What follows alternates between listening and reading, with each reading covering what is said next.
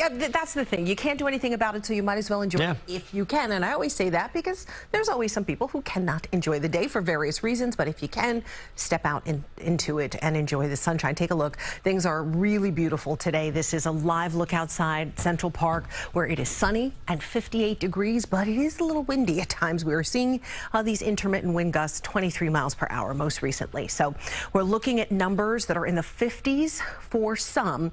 A lot of upper 50-degree temps, not just in New York City. We're at 59 for Sparta, 60 for Brick.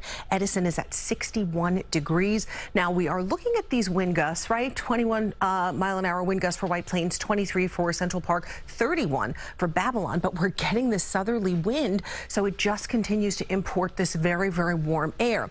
Now, as we take a look at the temperature change, I mean, it's 9 degrees warmer right now than it was this time yesterday in Central Park, and it was nice yesterday. It wasn't a cold day. We've had a Monday and Tuesday, both very mild, both in the 50s.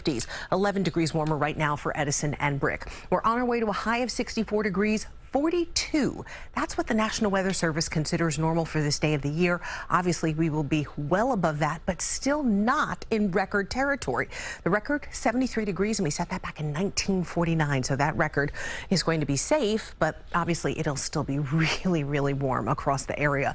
Nice clearing is what we got. We knew that we would, but we started this day for those who were up dark and early with us. What you saw was really cloudy conditions out there, and then once the sun came up, you couldn't quite see it for the clouds, but now we've got this beautiful clearing, still this nice influx of very, very warm air. We'll have another warm day, but eventually we do need to worry about a cold front and a serious drop in temperatures. So we go through this day and we really watch the temperatures. Things are nice, things stay dry for us. Tomorrow it starts out with mostly clear skies, but we'll see increasing clouds as your Thursday goes on. By Thursday afternoon, we'll start to see some rain pushing in.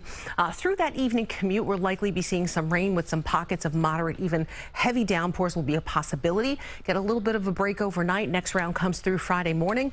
Friday morning is key because it'll be 61 degrees and it will feel like 61 degrees. But as the cold air rushes in on the backside of that cold front, by 1 in the afternoon, it's 40 degrees, feeling like 30 degrees. And by 8 o'clock at night, 35 degrees, feeling like 28. Gets even colder for your Friday night. So today is sunny. It is spring-like. It is 64 degrees, or at least it will be.